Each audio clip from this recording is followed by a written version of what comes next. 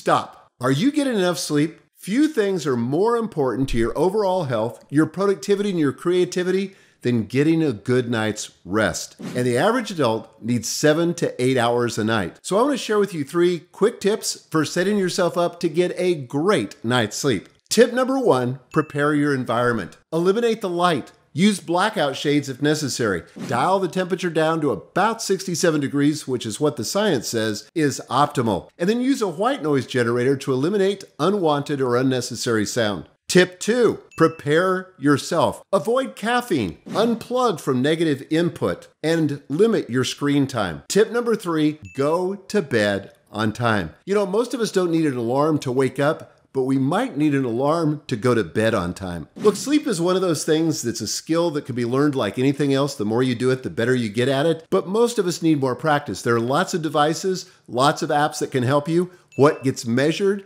improves. So let me encourage you to commit to getting better sleep. If you're willing to do that, like this video.